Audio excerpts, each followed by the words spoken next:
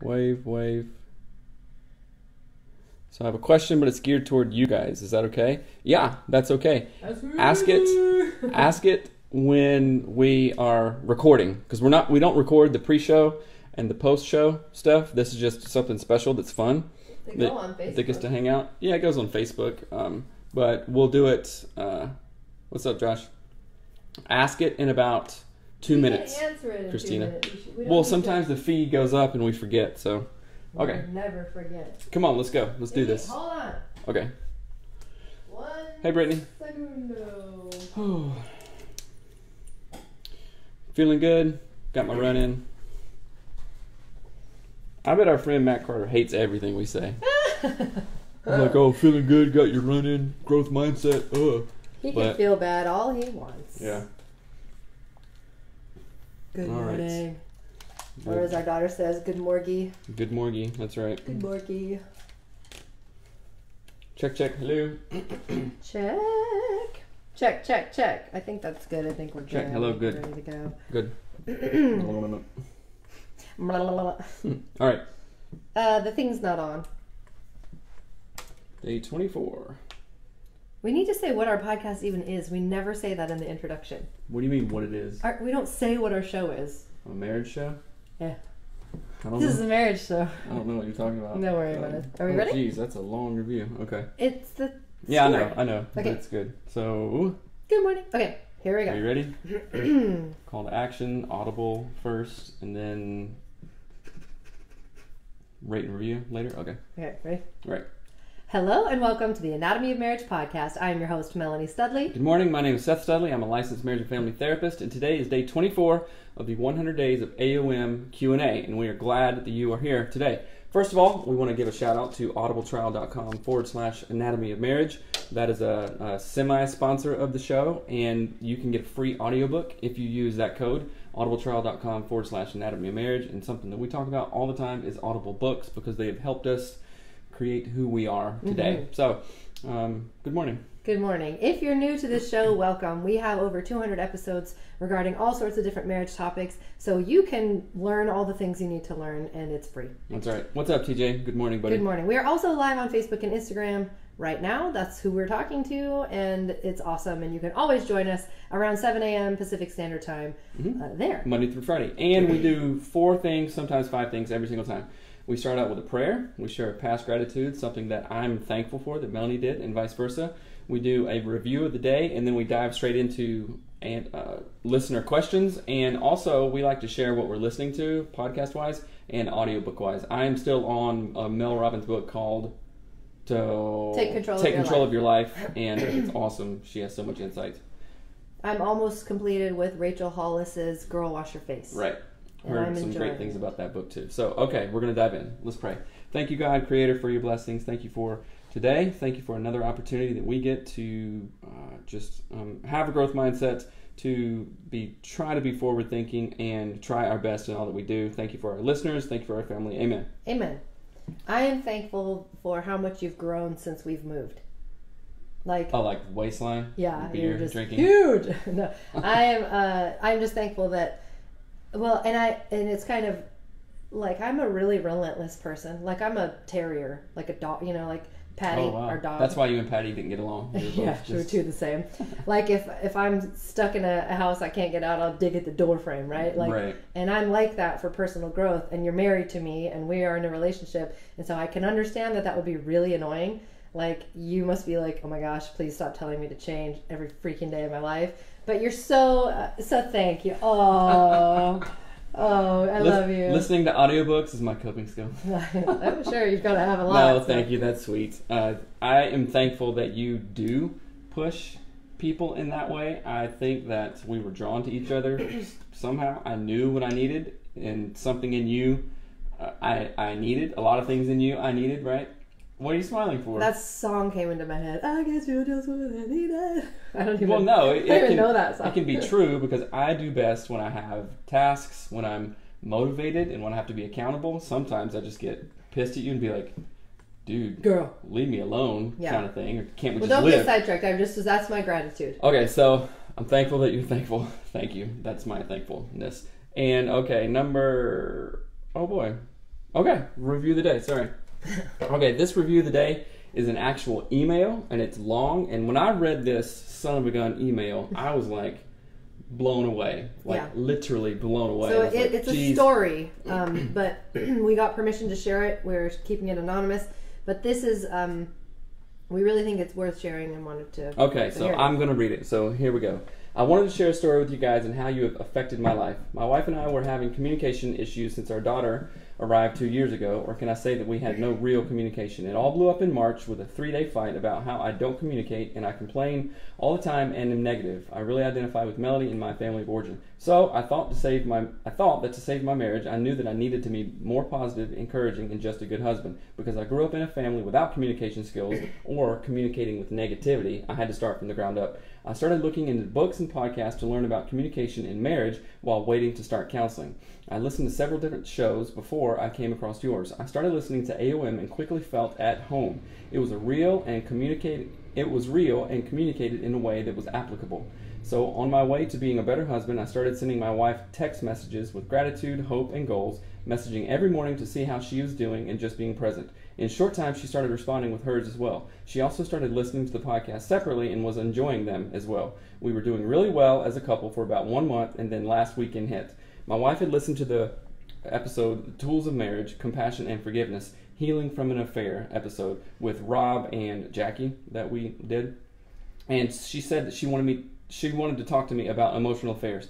She wanted me to listen to the episode before we talked. As I listened at work, I began to feel a knot in my stomach as what we were going to talk about. I got home from work and we sat down to talk. She admitted that she was having a physical affair with a coworker for 9 months. Wow.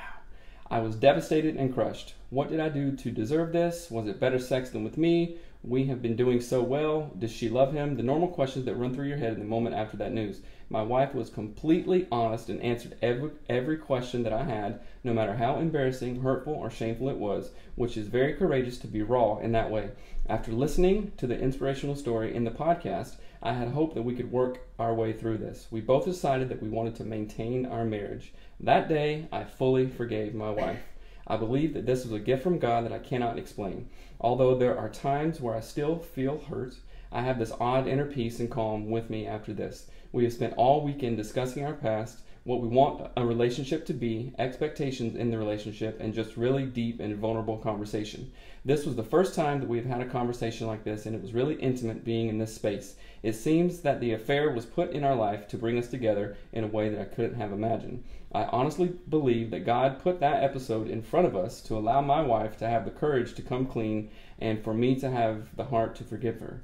We continue to listen to your podcast and learn more each day. We have a lot of work to do and are excited, oddly, about going forward after this affair. I just wanted to tell you guys how you have affected our life in a tremendous way. Keep up the good work, and I hope that you can continue helping couples to make it through their crazy adventure.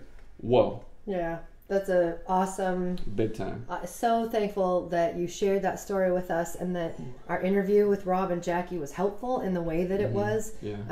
Because those are hard stories to share, but they're real. They happen to people all the time, everywhere. And when there aren't stories like that being told, people don't have hope. People don't have a place that they can turn. So thank you so much for sharing that with us and allowing us to share it with everybody. Yeah, wow, that is a big one for this. And Rob and Jackie, because I'm friends with him, he's also training to be an MFT, and this person reached out and asked if he could contact Rob, and Rob said of course. And I think that Rob and Jackie hooked up with this couple too to get other support, and that is what it's all about. We talked about in an episode a couple days ago. The power of community. The power of community, and obviously this is a virtual community, but this is our reality, and this is how we connect now, and it's a good thing. Of course, in person is good too, but this is a great start, because I guarantee you, once we get to know each other here in this space virtually, when we do hang out in person, it's like old friends. What's up? Let's I mean, Chicago AOM event was like the best, because that's what it was. It was virtual relationships. I was nervous about that, but like everybody that came to fun. it was just like, hey, we're chill, we're friends. So, but anyway, awesome. So that's the story. Thank you for letting us read that. It was long, but it was amazing. Okay, so sorry, sidetracked here. So we told Christina that we would answer a question, so we're going to do an Instagram Live question here. So, all right, Christina, here we go. So, as someone who's really found interest in the Enneagram and seen the awesome benefits from it in my own marriage, what would you say has benefited you the most from learning about this tool? And also, how has the Enneagram impacted your everyday life together? Mel, you're an 8 and Seth a 9, correct? I'm a 7. 8 wing. Yeah, she's a 7, I'm a 9. I don't know what wing, but I think that it has, this is how has it affected me mostly. When Melanie did the tests with our kids, it's like, oh, okay, now I know how the kids are thinking. And it makes a lot of sense that Mariner is like Melanie, so I know how to interact with Mariner. Hattie is like me, so you know how to interact, and I know how to interact because I can give her what she wants in a really good way and nurture and foster her in a good way. And then Tough, our middle kid, is a 4, I think, right? He's the individualist. So that is different and extraordinarily helpful to understand. It is, yeah, and it helps us. So I think it helps interpersonally for me. That tool helped me understand other people more than understanding myself, I believe.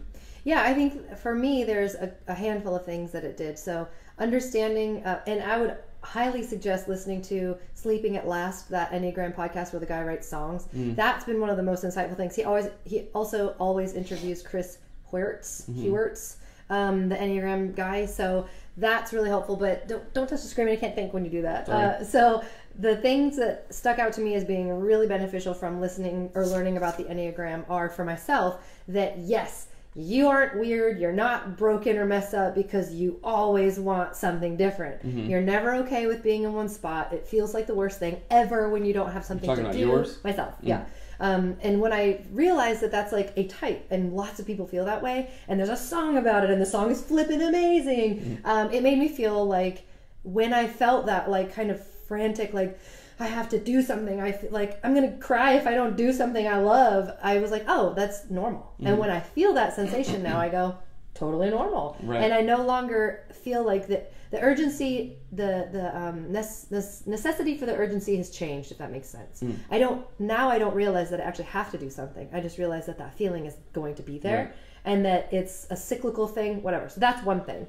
No. So that's one part of it. The second part of it, like Seth said, for understanding how others are behaving and why and what motivates them. So for Seth, when the other thing that's cool about that too is that I know a few 9s and they're husbands of friends of mine. So it's helpful because I go, oh, Sean, Carrie's husband, my sister's husband, brother-in-law, is a 9. And so it's helpful for me to see like, oh, they do these things similarly. And Carrie says this about Sean and blah, blah, blah. And she says just mean things about him. I'm just kidding. But it's really, that's really helpful to kind of go, oh, this other person is also this number. And here's the similarities. And it helps me also to know what matters to Seth.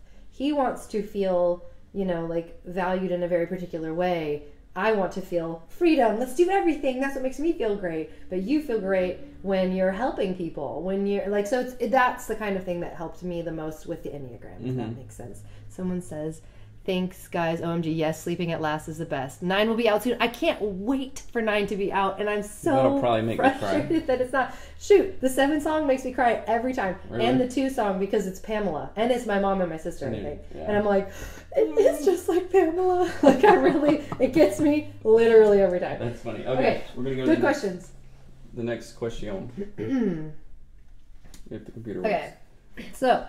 The other day, during one of your podcasts, you were both talking about previous sexual partners that you both had before you got married to each other. I was surprised at how casually you both talked about it and that you didn't seem to have any regrets. What are your feelings about premarital sex in general? What age do you think it is appropriate for young adults to experiment sexually? I know too many people in my family who have serious regrets and in some cases ongoing consequences for having premarital sex or living with someone before marriage. Thank you for your thoughtful responses. I have so much to say about this. I do too, and I'm scared to say it. Don't be afraid. Don't be afraid. So the first thing, I don't have any thoughts on what age do you think it's appropriate for young adults to experiment sexually. That is like, that's like, what age is it appropriate for someone to have enlightenment? It's all different for every person, depending on their growth, like their experience growing up. Do they have trauma? Where do they live? Do they have education? Like, all of those factors play a part in it. Let me say one thing.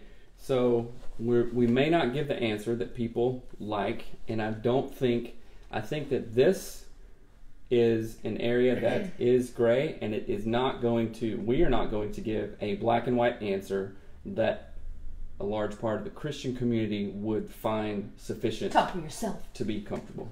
Yeah, maybe, Right? maybe. Who knows? But I do. All right, go I ahead. want to talk about it. It says, I have to read it as I answer it. So the other day, it says we talked about previous sexual partners, and we were both casual about it. That's because we've talked about this a lot. We've processed our past relationships a lot, and we're only casual about it because we've done the work. If that makes sense. Do you agree with that? Yeah, it doesn't hurt my feelings when, and it's not like, oh God, it's not like if we see somebody, like, okay, when we go back to, South Carolina or whatever, I'm not going to be like, totally was with her, Mel. That's stupid. That's weird. That's weird, and of course she doesn't do it Yeah. either, right? But, we can maybe safely assume it's like, that was my girlfriend for a long time, so, what do you think happened? Right? Or, stuff like that. So it's not uncomfortable to us. To some people it may be, and certainly it was early on in our marriage, I think, right? But Yes. we've almost been married for 15 years, so there is some casualness to it. Yes, and you write in this question, it doesn't seem like we have any regrets. So I want to clarify. I looked up the definition of regret because I think that it's important to think more critically about how we're thinking about the word regret. It says regret is a negative cognitive emotional state that involves blaming ourselves for a bad outcome, feeling a sense of loss or sorrow at what might have been, or wishing we could undo a previous choice that we made. For young people, regret, although painful to experience, can be a helpful emotion. The pain of regret can result in refocusing and taking corrective action or pursuing a new path. However, the less opportunity one has to change the situation, the more likely it is that regret can turn into rumination and chronic stress that damages the mind and body. So, that's big. this is the analogy that I came up with. Should I regret, when I am 35, the homework I did when I was in 5th grade that I didn't get right? Should I regret that? No. Or is it just where I was when I was in 5th grade trying to do math? Right? Like, we don't need to regret choices that we've made. It would be different if in 5th grade I was like, oh, I don't want to cheat on this test. Oh, cheated on the test. I didn't care in 5th grade. It's a different, I think it's your motivation is what causes regret. So if you are saying to yourself, the church says I can't have premarital sex. The church says I can't have premarital sex. Oh, I had premarital sex. You can regret that because that choice was in conflict with what you actually wanted if you didn't want to have premarital sex. Mm-hmm. When I was dating people before we got married, I didn't have, that wasn't in my mind. I don't think that it was a bad thing that it wasn't in my mind. It just wasn't in my mind. Right. And so I'm not ever going to look back at my story and be like, man, I just wish I hadn't done whatever, because it wasn't a. Do you know what I'm saying? I know what you're saying. And when I was on the treadmill this morning, I was thinking about this question, like, how am I going to answer it? What, will I offend people or whatever, or just put too much out there, which is not a real concern of mine. But the idea came, like, how Paul says, and I don't know where, some book of the Bible, everything is permissible, but not everything is beneficial. Right. So, okay, was it beneficial that I had sex with people in high school and outside of high school? Did it emotionally kind of mess me up for a little time period? Did I treat people in a very kind of self-serving way? Yes, I regret that. That's what I regret. And on the same thing, like, now, I think I've told you this before, and not to be weird or anything, but, like, what was the big deal? I should have had sex with a lot more people.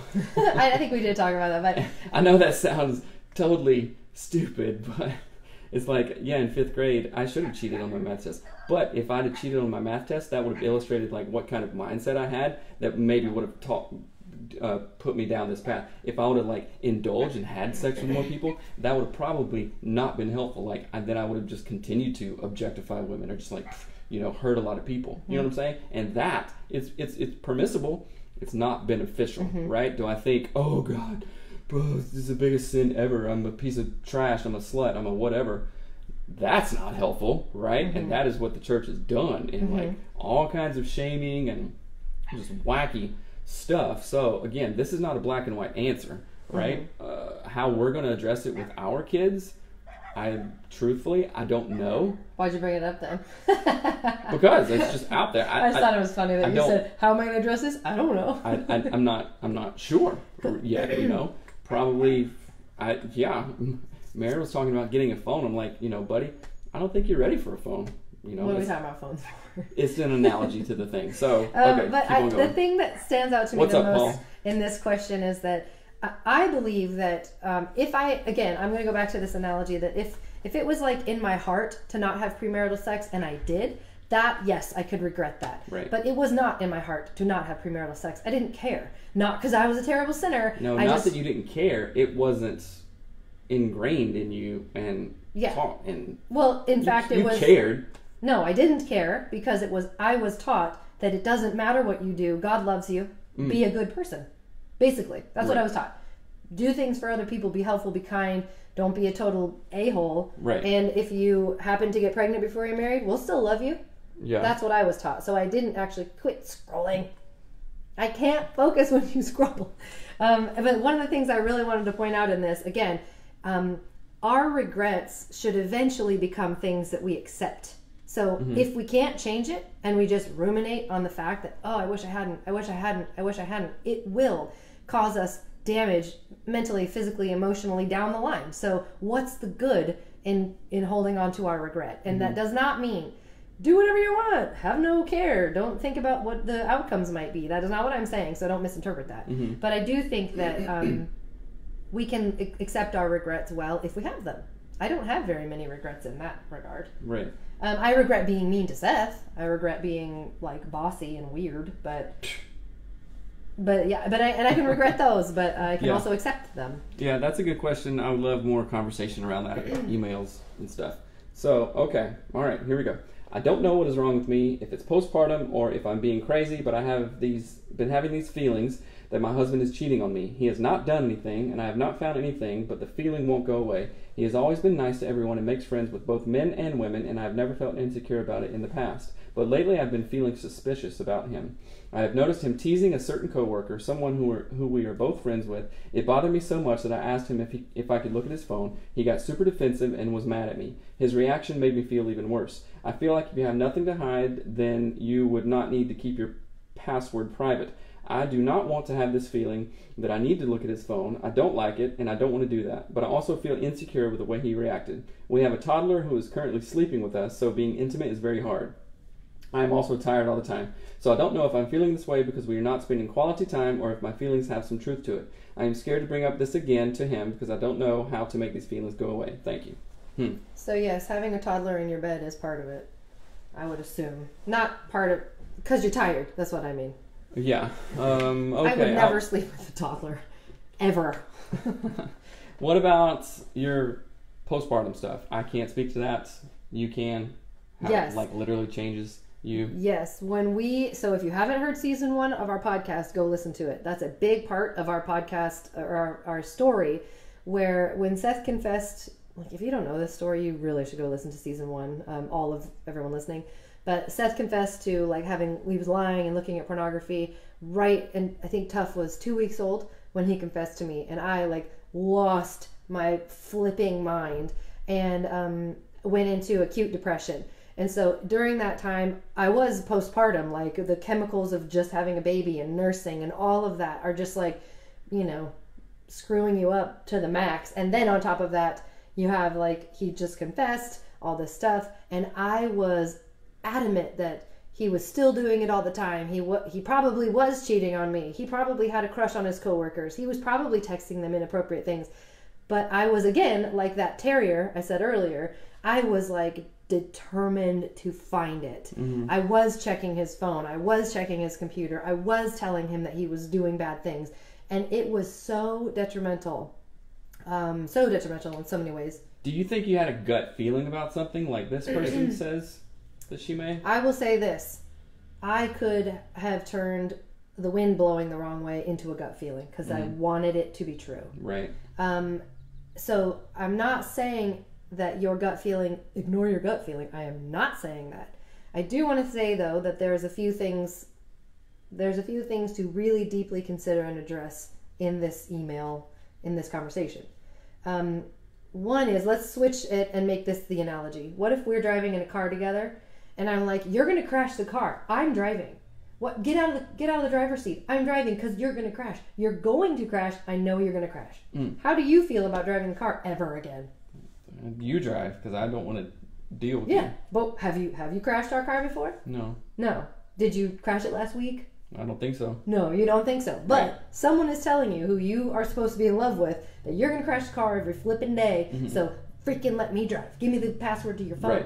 Right? So, okay, I want to slow this one down, because she's just having a feeling, right, about this. So listening to your gut, and then either being in your heart or your gut or your head is a really hard place for me. So I want to like. What do you mean it's a hard place? It's I grew up saying, "Oh no, you don't need that. Oh no, don't think that. Oh whatever." I'm like, well, I want to do this, but people around me are saying not. So I listen to my head too much and other people, and don't follow my gut, right? So I'm not a good person to listen to when I say follow your gut, because I've had such a hard time. But the times that I have, I think have really worked out. So if she really is having a gut feeling, then okay, let's talk about this more, because anybody is capable of anything. I hate to say that, but that's just a reality. And well, this isn't going to be helpful. Well, it's 50-50. He could be or he couldn't be. You're thinking crazy or you're not. I don't know. Sorry. So that sucks. That's not good advice, right? But, okay, slow it down. I think postpartum depression is definitely a factor. Being tired is definitely a factor. And your kid sleeping in your bed. Those are all things that are going to only exacerbate any feelings that you have. So first, drop the idea that he's cheating or doing something nefarious. Get a hold of the idea, or get a hold of the issues of postpartum, kids sleeping in the bed, and being tired at the time. I guarantee you, when these quiet their voices down, this other voice will quiet down, and the truth or whatever, what you're looking for, will rise to the top, and you'll figure it out. So take care of these things first before you jump to like, oh, this is the worst conclusion ever. Well, and part of the reason I was bringing up all this stuff before is like, especially when we were dating, I remember just being like, yeah, Seth he's just totally checking that girl out. And I was convinced, I had a total gut feeling in that moment that you were the worst. You're totally cheating on me. You're not a good boyfriend. I probably should break up with you. And it was because I was focusing on the wrong thing. And so asking your partner, demanding to check their phone, demanding the password to their phone, they might only be keeping the password away from you because you are showing them that you don't trust them. I'm not saying you've done the wrong thing. Your thoughts are bad. You're dumb. I'm not saying any of those things. I'm saying I have behaved that way, and I can now see in retrospect it's not super helpful. This is something that, like, just saying, like, imagine if I said to you today, I think that you're doing something inappropriate. Give me the password to your phone, please, so that I know I can trust you by checking all of... That's not trust. It's babysitting. Right? Oh, yeah. That's not trust. That's true. Trusting is that I trust that you're not going to do something bad. Not I'm going to watch you and make sure you don't. Those are two different things. And it's like it's like a conflict seeking. Not that I'm saying you're not conflict seeking, but it's like conflict seeking behavior where a kid does something naughty to get attention. That's how that feels. It feels like bad. I don't want my kid to do something dumb so that I'll talk to him. Why don't you just come up and give me a hug? I'll talk to you. Right? But building trust doesn't work that way. Building trust is not show me every single thing you do, and then I'll trust you when you do it for X amount of months. Or you pass or fail. Yeah. Kind of thing. Yeah, and so it exacerbates the chasm between you two. It's pointing out the bad stuff you don't want. It's focusing on the void, the thing that's scary, the thing that isn't going to be generative and helpful. Right. So that's why I'm saying I don't think you're being bad or dumb or stupid or whatever. I have done everything we're talking about. Right, and I want to also pay attention to the postpartum stuff. If you're on medication for that can also mess with your chemicals in a good way and a bad way. So again, calm down the beehive over here, and then don't worry about the mega giant tree that the beehive is in. You know what I'm saying? It's like, okay, there's a beehive in a tree, and you're worried about the tree rotting and dying and falling on your house, which what you should be focused on is all the bees that are flying around stinging right your face. now, stinging your face. Yeah. Right, okay, we're at 27 minutes, so we got to wrap this mug up. Hold on, there was something else I was going to say. Okay. But also make sure that you're putting into practice. You can't just erase, you have to replace. So put into practice things that are going to be very helpful for your mental state. So things like you do need a lot of sleep. You need more sleep than you're probably getting. I would suggest maybe getting that toddler out of your bed, not just for intimacy, but seriously just for sleep. I'm not judging whether or not you have a kid in your bed. I cannot sleep with children. I despise it. They're lovely, but I don't want to sleep with them. Every time that we've had to sleep with kids in the bed, like in Europe, it happened a couple times, and then like before we leave on vacations or like at Great Wolf Lodge, it's like crazy. It's the worst. It's so bad that it's funny. Yeah. So, and I think people very, very much underestimate how lack of sleep affects their cognitive abilities. Like hugely affects it. Look up some research about it and get more sleep. Eat food that you know is good for you. Don't over caffeinate or do things, stuff like that. So be aware of all the other things too, because that was stuff I wasn't being aware of, and it matters. I wish I had a resource about postpartum depression, but this is a perfect segue. If this lady goes to audibletrial.com/anatomy of marriage, get a free ebook on it, like audiobook. I don't know. Do you know any audiobooks? Well, I know of the podcast, stuff? the baby hour. No, the birthing hour. There are podcasts about it. My friend was on. I think it was the birth. Just look up like baby podcasts. Yeah. Depression, and you'll find it. Okay, but, go check that out. Thank you. If this has been helpful, go rate and review the show. I think we're maybe $6.99 reviews. We're right so now, close to 700. Let's bust up and open 700, y'all. And we may do a show on the weekend, maybe not. I would ask this person also, pray about it. Be in prayer. Be in prayer with your partner about it. Share your feelings and say, gosh, this is what I'm feeling, but share the feelings without blaming. Be like, this might sound so silly, but I feel like you're cheating on me, and I hate that I feel that way because I love you dearly. Don't be like, you're cheating on me, probably. Right. Give me your password. Yeah. There's a way to do this well, and prayer is an excellent way to do that. Thank you for bringing that up. Yeah, it just came up. I know it's scattered in the call to action, which you're not supposed to do. But anyway, go rate and review the show if it's helpful to you. Hopefully, we may see you tomorrow. If we don't talk over the weekend, we're chilling. We're taking a break. So you take a break too. We'll see you back on Monday, if not Saturday or Sunday. We love you guys. We love you. All right. Have a wonderful day. Bye. Bye. I just made a kiss face to the thing. Sorry, I feel weird now. Don't feel weird. Anyway, thanks. Why am I talking this? Thanks, guys. Things in here? Oh, wait a minute. I think having those discussions are 100% healthy. You can see your spouse's evolution and appreciate who you are. Yeah, that's true. Because what are we gonna erase our past with our spouse? Oh, yeah. Hold on. So no, we're not. Christina said she's gonna get what words make you cry from the song on number 2, because it is so good. Is she still on? I don't know, maybe, but it's the one. What is it? It makes me so happy because it's my neighbor, my best friend's number. Yeah. Okay. All right, guys. Love you. Have an amazing weekend. Guess I'll never know. Bye. Well, she can email. So I'll never know. Maybe she's gone. All right. Bye, guys. Bye. Finish.